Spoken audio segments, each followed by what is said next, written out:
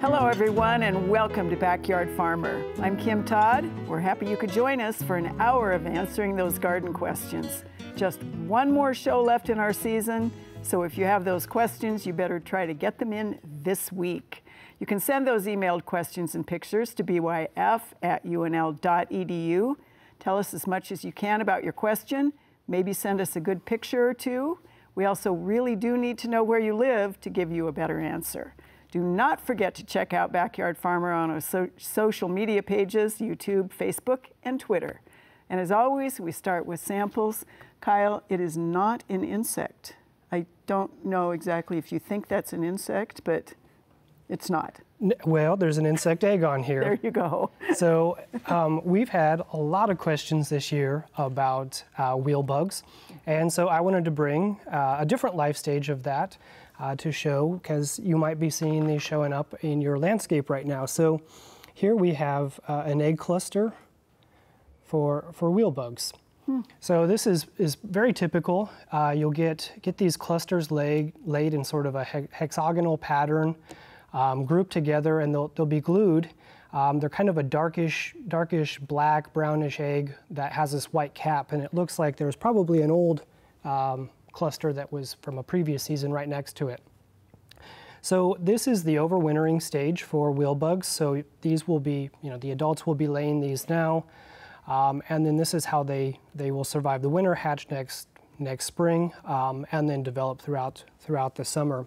So they'll glue these eggs together, kind of secrete this gel or gluey substance over the top, which helps protect these eggs from desiccation, predators, etc. But they will lay those typically on branches, sometimes on other vegetation in the landscape, but it tends to be 4 feet or lower up on a branch or something like that. So if you're seeing those around your landscape, leave them, because those are going to help you out next year. So that's really interesting, because we had a lot of questions about wheel bugs this year, and we've never seen the eggs on the show, so that's a first. Yeah. Thanks for bringing that. We have seen that, but not like those things. Right. Well, this is a mole, and this last week I got a lot of questions on moles because we had some rain a couple weeks ago. It brought the earthworms up, and the moles want to eat as much as possible with winter coming in. They're still active, but they're active lower in the profile of the soil because they have to be below the freeze level. And there's several ways you can control these moles if they're causing problems in the yard by upheaving the soil. Again, they're eating earthworms. There's this type of trap, and you find their run, and you just pat down a small part of the run, and you set it, and next time they go through, you probably want to put a drywall bucket or a 5-gallon bucket over the top of this, so dogs and children don't play with it. And when they go through overnight, this will impale the mole. And you could just leave them in the soil, and decay will take place. This one's a little more medieval. You put it in, and actually the scissors opens up, and it's really hard to do. And if it goes in, it actually almost cuts the mole in half if he's coming from either way. If you're more of the poison type, these are really the only toxicant that works on moles. There's no poison peanut. They eat earthworms. They don't eat vegetation. Okay, they'll just spit it out and say, what's this for? Okay, but these are a type of worm in a matrix that has a special poison for moles who have a hemoglobin that holds oxygen differently because they buffer their oxygen being underground. And you don't want to touch these. You want to wear a rubber glove, poke a hole in the trail, put one in, okay, cover it up with your rubber glove, and then leave it for a couple of days and see if it works. Again, don't touch them, and probably wear a mask that you're wearing anyway so you don't get your breath on these as well, and then they'll eat these and think do not cut them. The poison's only in one little part of them, so you got to use the whole thing. So will other animals dig those up, or are they? They're not supposed to, and they have bitrin in them and stuff, so if a robin accidentally picks one of these up, it'll spit it out. If a child puts it in his mouth, they're supposed to spit it out. So there is a resistant chemical in there called bitrin that's supposed to work for birds and most mammals, but the earthworm. I mean, the mole thinks it's an earthworm. Excellent. All right, it is a torture chamber on Backyard Farmer tonight. Yeah. Well, Halloween's coming up at the end of the month. There you go. I'm a little frightened now. I think I signed up for the wrong show. Can I leave? Exactly. Well, and you brought something Halloweenish too, if you're afraid of vampires, right? That's right, and that's how I tell people to remember when it's time to plant garlic, is you need it to repel the vampires at Halloween. And so there's all different types of garlics. I have 3 different varieties here just to show you the variety. So this is a hardneck garlic called German Red, so it won't braid like those nice braids. It has a hard neck in there. And then we have some soft neck garlics. So this one is Idaho White. So you can see that's a different one there. And then this one is Enchilium Red. And so it's a nice big clove. And you want those big cloves, big bulbs and cloves like that to plant, because then you're going to get bigger cloves and bulbs next year. You want to save these smaller ones, like if you go to the grocery store, maybe the farmer's market now.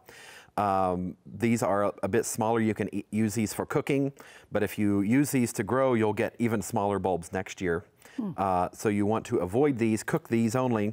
And then you want to make sure you have enough nutrients and water getting to your garlic next season, or you end up with something like this.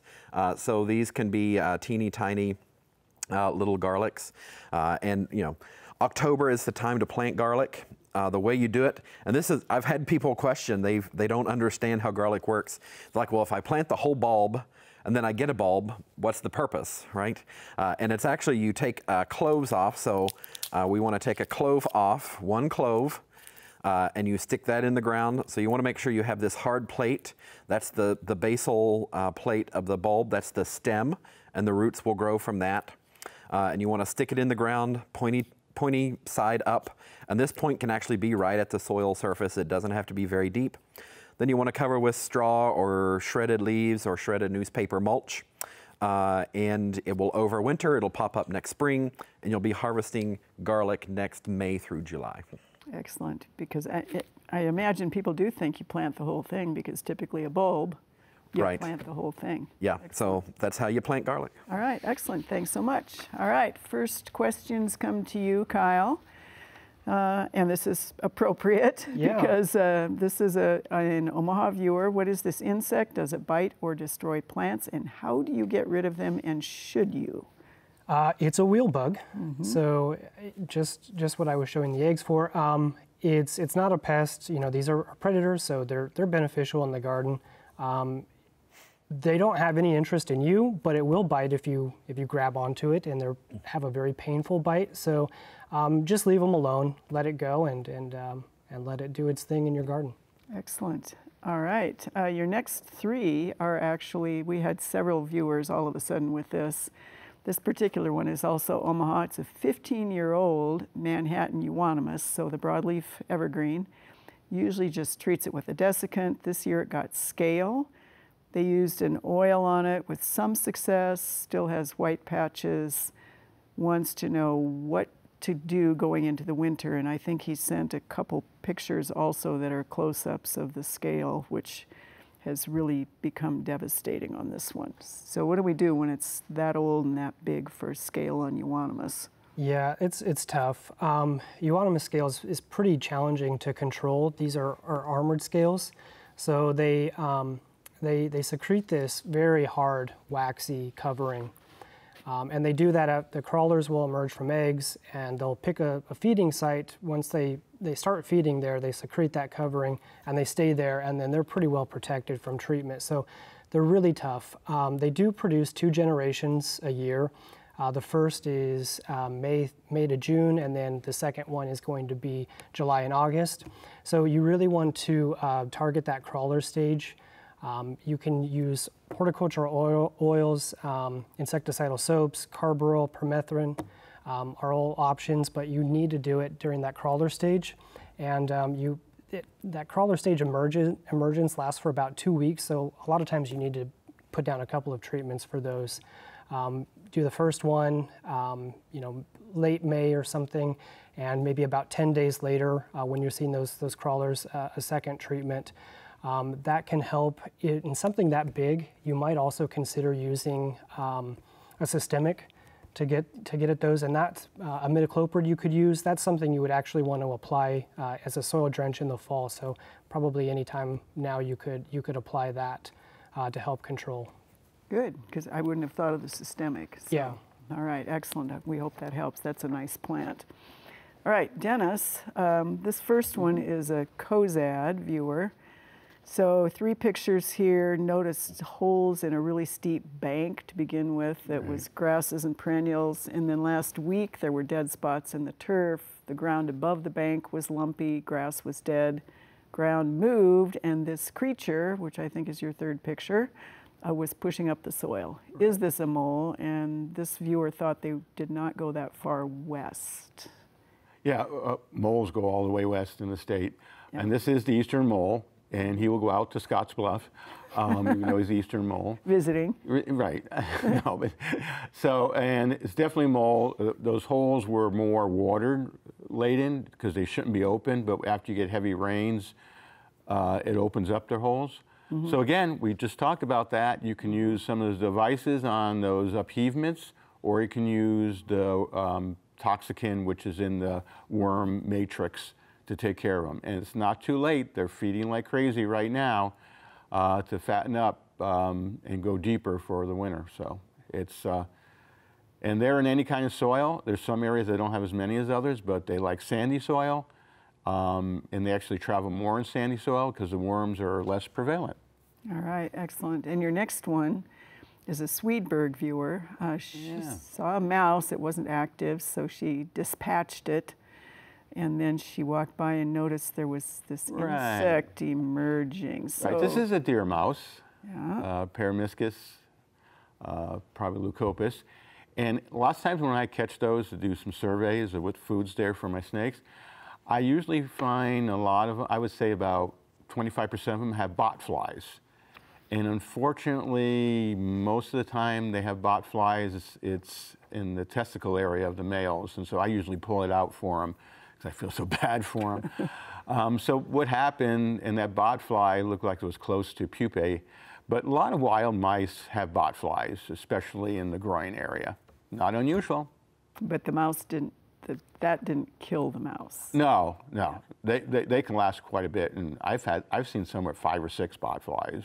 Really? Yeah, and I feel sorry for them, but yeah. Yeah, you are a critter creature to feel sorry for a mouse. Well, yeah. It's a mouse. Well, yeah, you're just a Homo sapien. All right. On that note, let's talk about tomatoes. Okay. John. This is a viewer who has romas that have developed this strange shape, wants to know what causes this and can it be prevented in the future? Well, this is a weird question. I don't think it can be prevented, but it's rare. So this is something that's called zippering. So if you were to look closely at those seams going across, it almost looks like a zipper, little teeth lined up. And this is actually a pollination problem that I think is related to weather. And the weather is if it is humid and if it is cool at night. So that can sometimes happen to tomatoes. And what it really is the anther from the flower, you know, that releases the pollen, it gets stuck on the fruit. It doesn't dissolve. And so it ends up giving you this weird little zipper across the fruit. It's more common to have them up and down, but they can happen horizontally there as well. So not a thing he can do about it? Not a thing you can do about it. All right. Your next one is a red Russian kale. She's grown several other kinds. This one has leaves growing out of the center of the other leaves, and this is a Norfolk viewer. Yeah, this is another weird one, and I tried to research and I couldn't find anything, like there's nothing about this. What I think is probably there was either some sort of weather event or some sort of damage that caused a little bit of damage on that vein. And the veins of leaves are actually excellent locations for there to be, like, if you wanted to take a cutting of like an African violet, you actually have that vein exposed, and that's where the new growth comes from, because that's where the xylem and the phloem and the cambium are on there. And I think there was just some sort of weird signal that signaled that little section of the vein to pop out, maybe it's basically a baby leaf. Interesting. And then your third one is a picture of a vine, has blueberries, wonders what it is. Is it poisonous? Does it hurt anything? Well, leaves of 3, let it be. Right. This is not leaves of 3. Right. This is leaflets of 5. Right. This is Virginia creeper, not poisonous, not harmful. It's basically a weed, though it's weird. You know, I moved here from the East Coast, and we actually have seen that in garden centers. People buy it to plant, and like I'm from that part of the world, and you try to eradicate it as best you can. So. No problem with it. Some people actually buy it. Oh, I know. And there's a variegated one that people buy. Yeah. Yeah. And birds love it. That's probably why she had it. Yeah. All right. Well, you know, a sure sign of spring is those bulbs popping out of the ground to deliver that first beautiful pop of color. In order to get that, you have to do some planning and the planting right now. Here's Scott Evans and Mary Jane Froge to tell us more.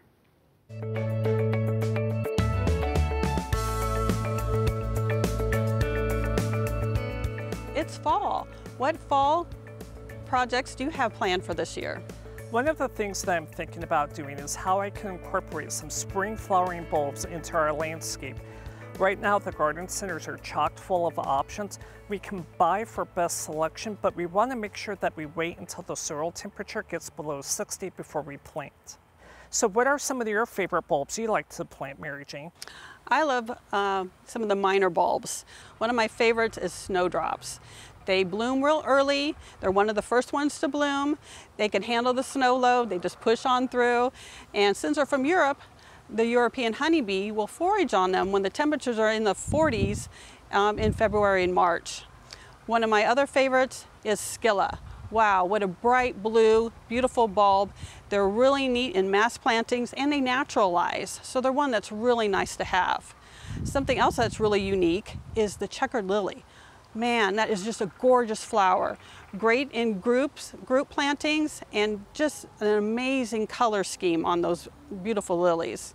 The other one I really like is snow glories. Really pretty little flowers, pink, white, and blue. Great to have. So when we're planting bulbs, does it matter what depth? Is it all the same when you're planting them? That is a really good question. The general rule of thumb when we're planting our bulbs is we want to stick them in the ground 2 to 3 times as deep as they are tall. So if we have a 3-inch size bulb, we're going to plant it between 6 and 9 inches deep. One of the best tips I can tell you is if you have a lot of bulbs to plant is to get a bulb auger. It sticks on the end of your drill so that way you can dig those holes quicker. Mary Jane, how can people extend the season of the flowers in the spring? Do all the bulbs flower at the same time? No, they don't. Some will bloom real early, some in the middle of the spring, and some late spring.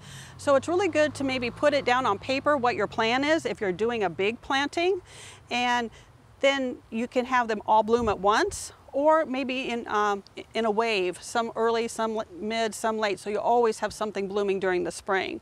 But put it down on paper and draw it out before you start planting. And one of the questions we get asked quite often is how do we stop the squirrels from digging up those bulbs? And one of the things that we could do is put some chicken wire on top of the ground or hardware cloth, but we need to make sure that we take it off of the ground before those bulbs start to peek through the ground. So that might be late winter or early spring. That's a great idea. You hate to have all your work be messed up by squirrels coming in and digging them up. Well, it looks like we've got a great plan. We'll purchase our bulbs. We can get them locally or we can order online through catalogs and get them planted, and then we'll have beautiful flowers next spring. It is awfully important to make that plan. Remember where those bulbs are planted to avoid any necessary damage over the fall and the winter. Sometimes it's really easy to forget. Run the lawnmower over them if they're in the lawn. Make that good plan, stick to it. I use golf tees to mark mine. So then it says I'm digging or trying to move. It's like, what's this? Because you do forget when when they're not showing their beauty. All right, you ready for your next one? I'm ready. So this is a Franklin, Nebraska viewer. She says these are on their tree. Are they harmful? They fly around for about an hour and then they're gone. These are not harmful. These are really cool beetles. Rhipocerids, so it's a small family of beetles. There's only a few species, and they're commonly called cicada parasite beetles. So it looks like we have a couple of males here that are interested in a female. The males have those, really large fan-like antennae. The adults, they don't really feed on anything, as far as we know. The immatures, they are parasites of cicada nymphs. So we see these late in the fall, and they're just interesting little beetles. Interesting. I don't think we've ever had that one on the show either. All right, so your next one is a Malcolm viewer. He was clearing some widowmaker ash limbs broken from storms, shows the cambium galleries and the borings. The damage is confined to the deadwood. They have dozens of healthy ash, including the ones that the dead limbs came from. They're always on the lookout for the dreaded EAB. They don't seem consistent, so he wonders what kind of a borer this might be. Yeah, there's a couple of things going on here.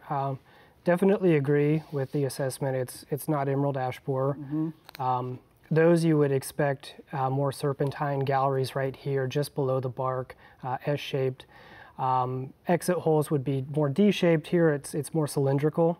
So in the first one, those look like a longhorn beetle.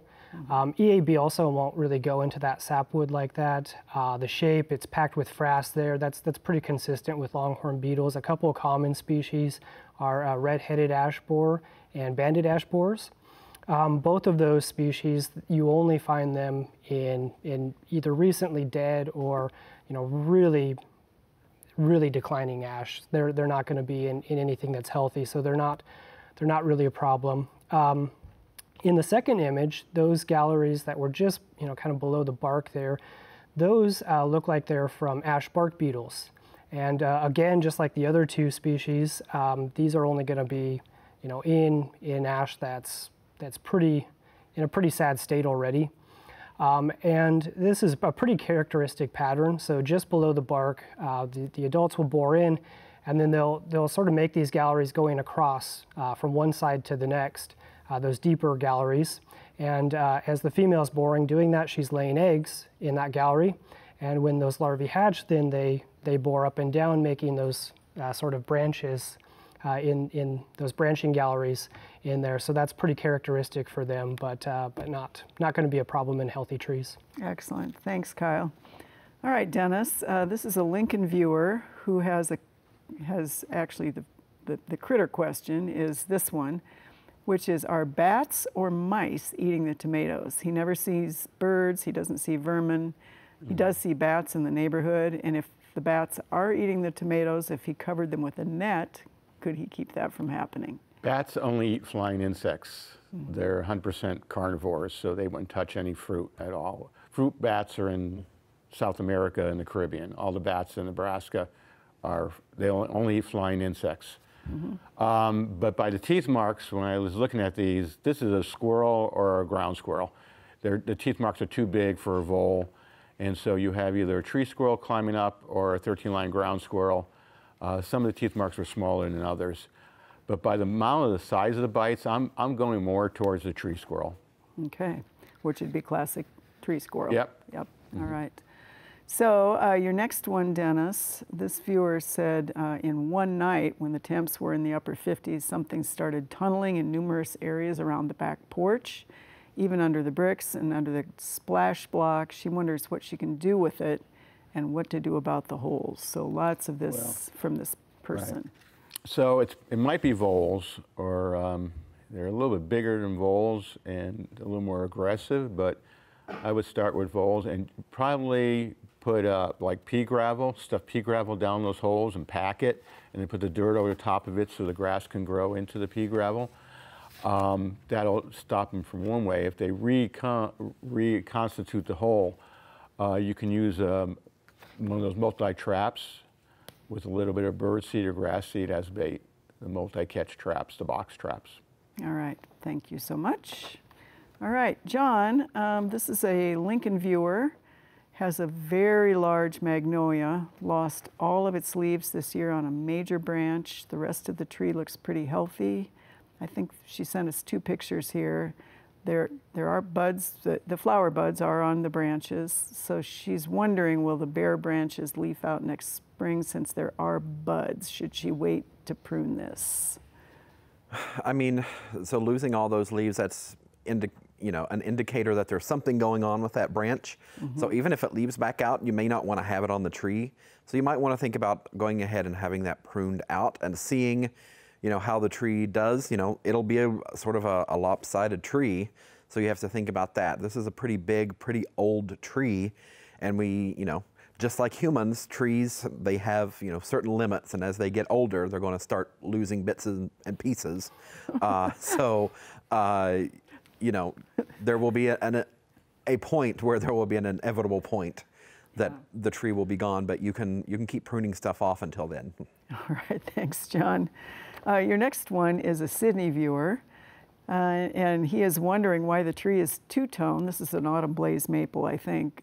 Red leaves on the southeast side, green leaves on the northwest side, and very interesting. Yeah, so this could be, probably, the most benign and simplest answer would be that direct sunlight that gets on the south side basically speeds up that process in the fall. So you get, the leaf change on one side before you get the leaf change on the other. And it's very interesting, very striking. You do want to watch out because sometimes trees will change color early in the summer as a stress. So there could be like root girdling on that side of the tree or a root issue on that side of the tree. And our hot and dry weather can exacerbate those problems. So you want to watch out, just be on the lookout. But it could just be that one side gets more sun than the other. Plants are weird.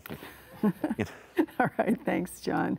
Well, our garden this year has exceeded even our expectations. We did get a late start. We had some wacky weather.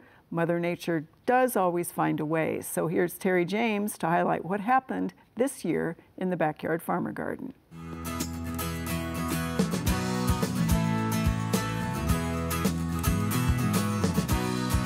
This year in the Backyard Farmer Garden, it actually turned out really fantastic. Remember, we were in quarantine and most of the garden, actually all of the garden, really didn't even start getting planted until the 1st of June. So our garden looked fantastic considering that.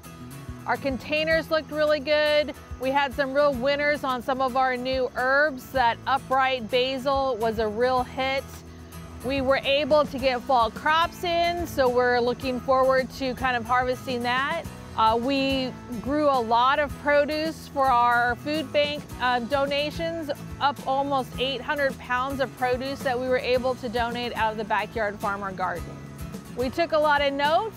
We know what we liked, what we didn't like, but our garden is still gonna look fantastic until probably mid to late October, so stop by the Backyard Farmer Garden and check it out one last time. And right now, it is time for lightning. You ready, John? I'm ready. All right. This viewer wants to know whether they can leave their carrots and their parsnips in the ground after it freezes, and if so, for how long? You can until it really gets cold. You want to use some sort of row cover and that'll extend. All right. We have a viewer whose celebrity tomatoes snapped with 4 to 5 green fruits still on the stem. She put that in water with plant start. They turned red. Should she eat those? Yeah, that's fine. All right. This is a Henderson viewer wondering, is it a bad year for pumpkins? Well, it really depends. There's lots of things like groundhogs ate all of mine, so Bad your problem, Dennis. We have a York viewer who wonders whether the heat from last week will destroy all those fall cool crops that were just coming up out of the ground nicely. If they didn't dry out, that's fine. If you let them dry out, probably. All right. What was the best tomato from your AAS trial? I can't tell you. I'd have to kill you. I don't even know. That's a number. All right. If we order seeds now so they don't run out of seeds, how do you store them for the winter? The best place to store seeds is in a plastic bag in the freezer. Excellent. Freezer or refrigerator? Freezer, because fridge is too moist. You want freezer. Excellent. Thanks.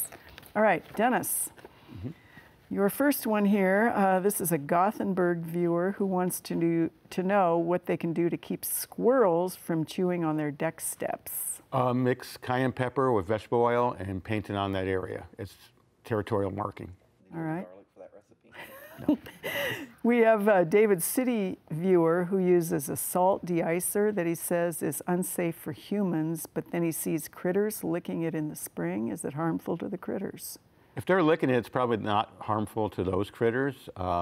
Many mammals need salt, and so they'll utilize it. Squirrels will lick the road for salt. All right. We have an Omaha viewer who wonders whether it would be a mole or a vole going after grubs in the lawn.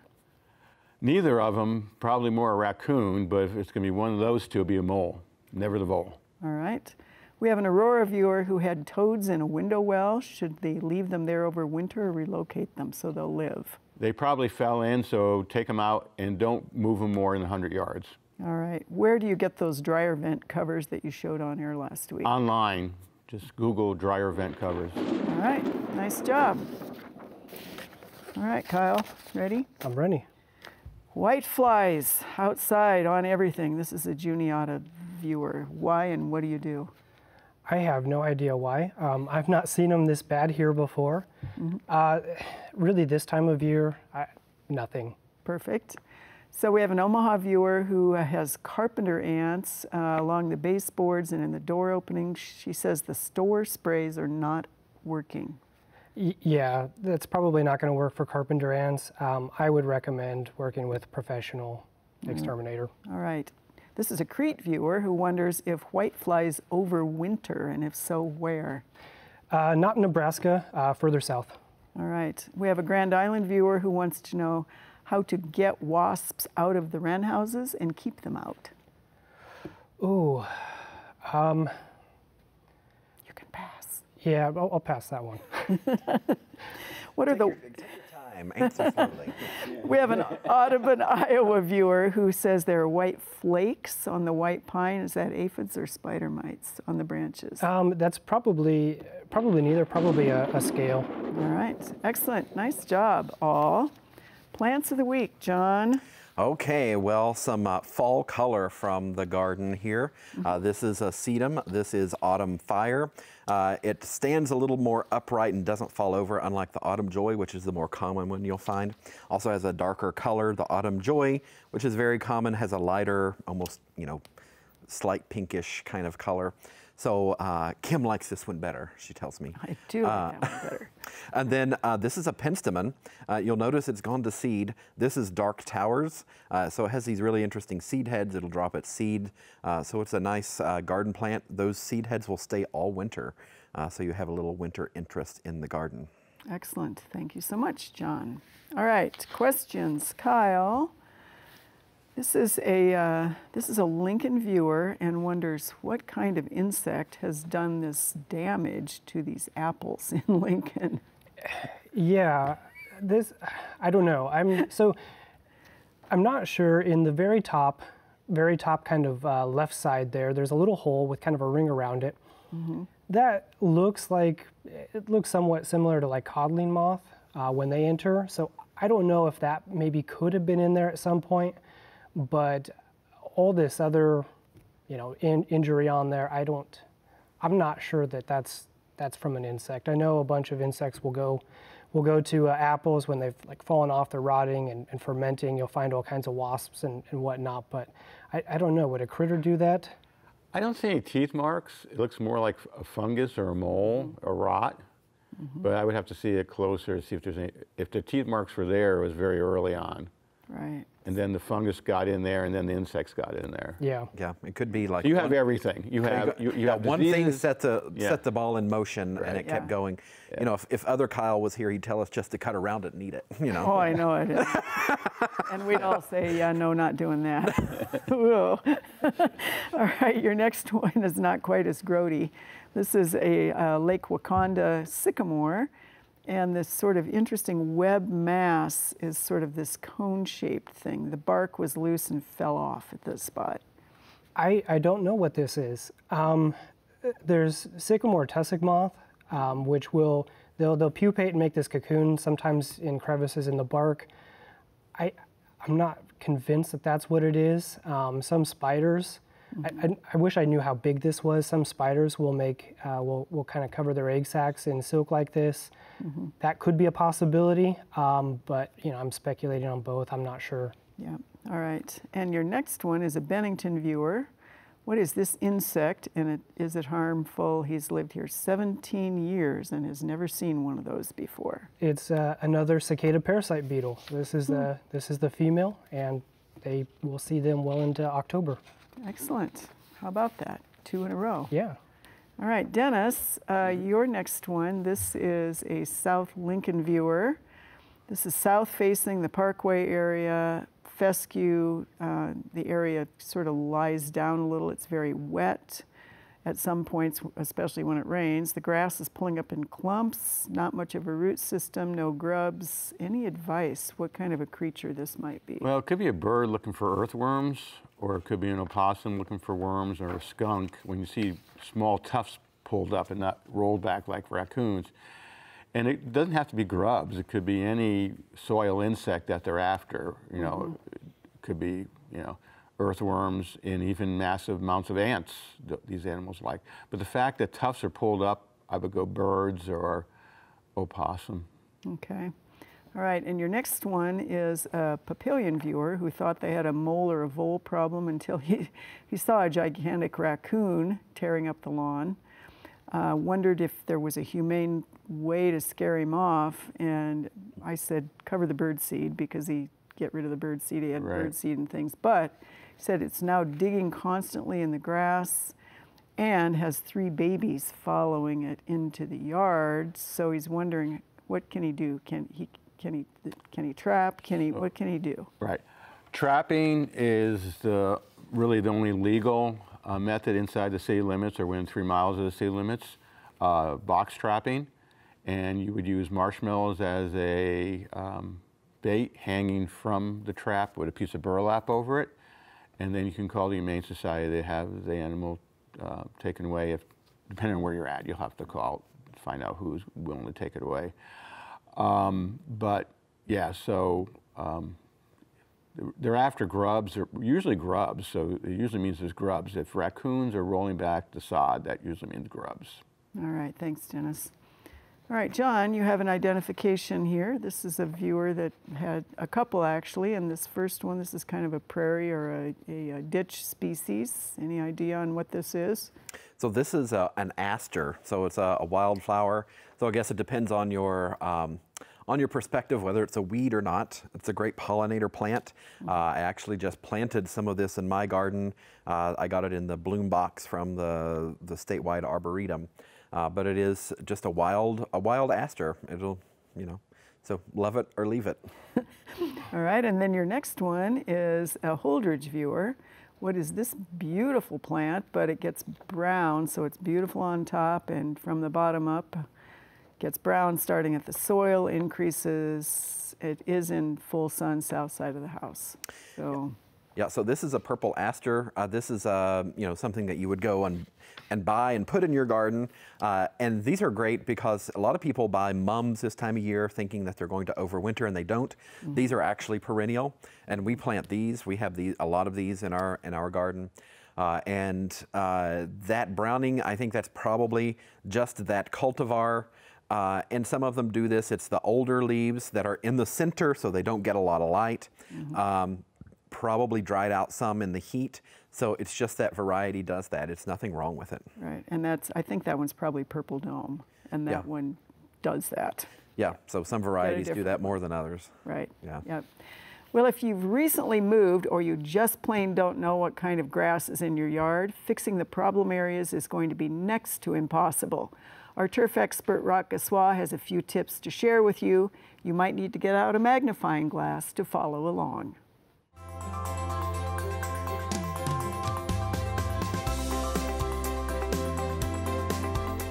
We often give recommendations based on what species or what type of turfgrass you have. But the interesting thing is that most people can't tell what turfgrass they have. So today we're going to spend a little bit of time going through the anatomical structures in a grass plant and help you understand how you can distinguish tall fescue from bluegrass, Kentucky bluegrass from buffalo grass from zoysia, any of the grasses that we commonly see. So let's start by talking about the structures on a grass plant. Number one is, how does that leaf emerge from the stem? We call that the vernation. When the leaf comes out of the stem, it can either come out folded or it can come out rolled. The grasses that come out folded will have a distinct midrib. The grasses that come out rolled will not have a distinct midrib. Two examples are Kentucky bluegrass, which has a distinct midrib in the center of the grass leaf blade, versus tall fescue, which has a more uniform appearance. Tall fescue is rolled out of the bud. Kentucky bluegrass is folded out of the bud. Another thing we want to talk about is growth habit. Does it have rhizomes? Does it have stolons? Or does it have none, which would be a bunch grass? And finally, things like color. Color isn't the best identifier, but at the end of the day, it does a pretty good job helping you understand or distinguish between certain grasses. The blue-green color of buffalo grass, for example, versus the emerald green color of Kentucky bluegrass and the dark, vivid green color of tall fescue. So let's take a look at those structures and the individual grasses, and then you can go out on your lawn and determine which is which. Let's take a look at tall fescue. It's rolled in the bud, so there's not a distinct midrib. Its growth habit is primarily bunch, which means you won't see rhizomes and stolons, although a few tall fescue varieties do have very small rhizomes. It has a very rough leaf texture. If you run your finger across the leaf from the top down, you'll get kind of a sandpapery feel that you won't see in many of the other grasses. Kentucky bluegrass. Kentucky bluegrass is folded in the bud, so it has a distinct midrib. It has rhizomes, so if you were to stick a shovel in the ground and pull back and you see those really stemmy, whitish things in the ground that are not roots, those are rhizomes, it could be Kentucky bluegrass. One of the key identifiers of any of the bluegrass species, not only Kentucky bluegrass, but rough bluegrass as well as annual bluegrass, is it looks like a boat shape at the end of the leaf blade prior to mowing. We call it a keel. It looks like a boat keel, and that's a real distinct identifier. Buffalo grass. Now we're talking about warm season grasses. The warm season grass buffalo grass is rolled in the bud. It has stolons and it has a bluish green color. So sometimes bluegrass next to buffalo grasses that you can tell simply by the color. And it has two different kinds of seed head, a bushy one, which is the male seed head on the surface, and down below the seed pod. And finally, zoysia grass. My least favorite grass of grasses, all the grasses grown in the state of Nebraska. It's also a warm season grass. It is rolled in the bud. It has rhizomes, so often that's how you tell it apart from buffalo grass, in addition to being much thicker and denser. A more emerald green color, I rarely see seed heads on zoysia grass, but when you do, they're unique and a little bit like crabgrass. So now you have the majority of the information you need to correctly identify what's in your lawn. Because if you just look from the sidewalk, it's really difficult to tell. Now that you have this, you can choose the best management based on the university's recommendation or recommendations of others to make your lawn the best lawn on the block. Figuring out what species of grass you have is really the first step toward that good management. Most of us have either Kentucky bluegrass or tall fescue. You do have to know which one you have to take care of it properly. Or, as a couple of us talked, if it's green, you mow it and call it good. So, there we go. All right. Kyle, this is Little Sioux, Iowa. They had this moth on the door of the shed. Is it harmful? And is it a large tulipe, T-O-L-Y-P-E moth? It is, yeah, a large tulipe, I think is how it's pronounced. I'm not 100% certain, but yeah. It's not harmful. The larvae feed on a variety of broadleaf trees, apple, birch, oak, just a large variety, but they're not going to hurt anything in the garden. Mm-hmm. It doesn't even look like a moth. It looks like, I don't know what it looks like. Well, the name, that Greek, it comes from the Greek meaning like ball of cotton, the genus name. So there you go. All right, and then this is a Lincoln viewer. What is this? Noticed it in the shrubs this morning. It's about 6 inches long, and she says it looks like an alien. This is a common green darner. So it's a large, really beautiful, showy dragonfly. Mm-hmm. It's either an immature male or a female. I'm not sure. But these are migratory dragonflies, so they're one of the first that will show up here in the spring before our native ones have sort of emerged, and then they'll have a generation. Those will emerge in the late summer, and then they'll migrate back south. Interesting. All right, Dennis, this is a turtle that was caught at a lake by Platte River in Sarpy County. They wonder what this one is. It's a hatchling spiny softshell, and they're soft scales. All turtles have scales, just that there's a few, the leatherbacks and the soft shells have flexible alpha keratin scales. But it's just a native species, very common, and they hatch this time of year. And how big will that little hatchling About as get? big as a dinner plate. Wow. When they went about 25 to 40 years from now, it'll get that big. You gotta remember, turtles live 50, 60 years. So, Right, yeah. if something doesn't eat them. Right, yeah. All right. Yeah. So then your next one is what is this little darling? Oh, woodchuck or groundhog. Nice guy. Very good looking guy. I mean, for a woodchuck, Sleek coat I have to say it's a good looking woodchuck. He looks like he's been on a good diet of pumpkins. or something. Yeah, pumpkins or cucumbers or zucchini. They like zucchini. Yeah, and in someone's backyard. So is he going to cause some damage here? They like to live under decks and sheds, and they usually have one hole. If you don't have a lot of cubic fruit, then they wouldn't do too much damage. But they could their burrows are about 20 foot deep. So if they're burrowing under your deck or your shed, put a lot of lava rock in there during the day, because they're diurnal. They come out during the day and they sleep at night, like us, most of us. And so you definitely want to make sure you do that. All right. So your next one is, this is a skeleton ID. She saw this in a trash can. She wondered what this is. So. It's not going to cause you any more problems. Great for Halloween and the month. It's got canines, it's got small incisors and carnassials and premolars, so it might be a young fox or a young canine, like a domesticated puppy. So it's either a young fox or a puppy. Too bad. Yeah, either way on that one. All right. John, this viewer has a beautiful planter, south covered porch. This is in Battle Creek. He wants to bring this whole planter into his garage, which is heated. He has a grow light.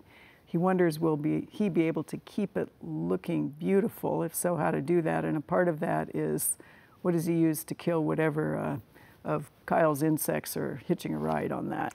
Right, so keeping that beautiful over the winter will be difficult. So most of those are annuals, at least annuals here. I mean, they are like perennial tropical plants, so they can be happy year-round, but typically not indoors, because even though you have a grow light and you have heat, it's not usually enough. So, you might be able to keep them alive, happy, and looking good. That will be much less likely. Unless you know there's insects, we don't typically tell you to do a lot of treatment. If you think there will be insects, you could do something like there is a product called like a houseplant systemic, which you would apply, and that would be like, it would be taken up by the plant and protect them throughout their time indoors. All right, excellent. Your next one is a Millard, Omaha viewer. She said her pine was fine until they had the extremely hot days. Then the needles on the inside turned brown almost overnight. The ends are green. What's up with that? Yeah, so the inside needles dying and the outside needles staying green, that almost makes me think that could just be the old needles that they're dying. Trees will shed their old needles at some point. So that could definitely be the case. Could have been sped up by the hot weather. Trees were really not having a good time this summer, drying out and with the heat. So there could have been some damage, some extra damage from that other than the old needles. And if it were the outer needles or specific branches that turn brown more than others, you want to keep an eye out for diseases, but this just looks like it's a normal process to me. All right. Your next one is This is hostas, planted under an old crabapple in North Platte. They've done well for about 3 years, but 3 weeks ago they started doing this. No changes to watering, though he does say it's been extra dry in North Platte. Yeah, so the no changes to watering, so you have a normal watering routine, and that is for like normal weather. During this hot, dry weather, you probably needed to water more just because plants are using so much water when it's so dry and so hot. So you want to do that for about anything.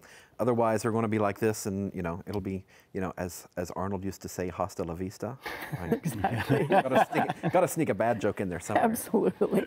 Yeah, and the crabapple will be taking what it needs anyway. Yeah. So Yeah, and there is competition there between those plants. Right, exactly. All right, give it a drink.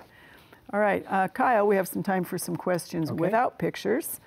And this first one here is an Omaha viewer. She has a beautiful bittersweet plant, very healthy, but this week she noticed all this white stuff on the bark and the leaves, and of course this is a euonymus related to it. She can scratch it off, and it's on the top, on the bottom, all over the stems. Scale again? Yeah, euonymus scale. It's hard to say without seeing it. Mm-hmm. One thing I don't think I mentioned earlier when I was talking about it, but could also be another option is pruning, removing if you have some areas that are real heavily infested. Other areas that aren't, that might be another thing to consider with that. All right, yeah, and again, I know with a lot of the euonymus, the big ones, you take it to the ground at least to eliminate it to begin with, and then spray next year. Yeah. Yeah, all right. Dennis, this is a Creighton, Nebraska viewer. Okay. This is women who quilt in the basement of the church have found bat droppings.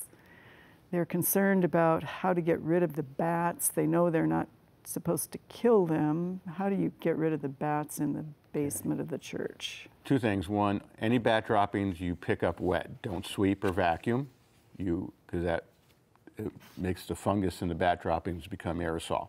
Mm-hmm. So mouse and bat droppings you always wet and clean up with a sponge, never sweep or vacuum. You have to exclude the bats, and now's the time before they go in 100%. So there's exclusion one-way doors that you can go to our website and find out all about those. Make sure they're all out, and then plug all the holes up. It's all exclusion. There is no bait, there is no poison, there is no repellent that works. It's all exclusion. All right, and if they can't do that themselves, they can hire someone to exclude. Yeah, yeah. All right. I thought bats were usually in the belfry, not in the basement. They can be either place. Okay. Yeah. Yeah, I think probably they were in the belfry and came to the basement. Okay. It got too hot in the belfry. It got too hot in the belfry. Maybe there's snacks down there. Yeah. Well, they rang the bell too much. Okay. Yeah. And they like to quilt. Winter's coming. Those bats want a little quilt. They'll keep them warm, right? Keep themselves warm. I think we're better off with a lot of announcements at the end of the show. But you do have a question, John. Oh, okay. So we are going into fall. We are in fall. What are you going to advise people to do for watering their plants, especially older trees and shrubs? Well, I mean, older trees and shrubs, you still want to keep them watering until, basically the ground freezes. They need to take up that water. Once the ground freezes, they're not going to be able to do that. So you want to keep them well watered, especially since we've had a drier year. What you'll see is more winter damage next year, or over the winter will appear next year if you don't keep them watered enough. Right, and we did have a viewer ask, should they use one of those root things to put the root feeder things with the hose on it to put the water down deeper, or just go ahead and run the hose slowly? Just run the hose. That makes a big, through the drip line. Yes, throughout the whole drip line. Little areas of water don't help. There's roots all around. All right, and they all need water. And they all need water. All right, excellent. Well, good advice. Get out the hose because it's going to be really hot and has been hot, really been hot.